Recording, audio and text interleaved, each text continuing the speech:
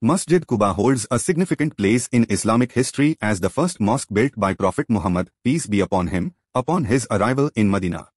Located on the outskirts of the city, its construction dates back to the early days of Islam, making it one of the oldest mosques in the world.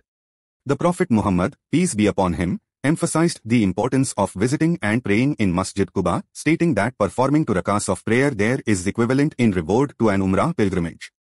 Throughout history, Masjid Quba has undergone several renovations and expansions, with its current structure reflecting a blend of traditional Islamic architecture and modern enhancements. Today, the mosque stands as a symbol of faith and devotion for Muslims worldwide,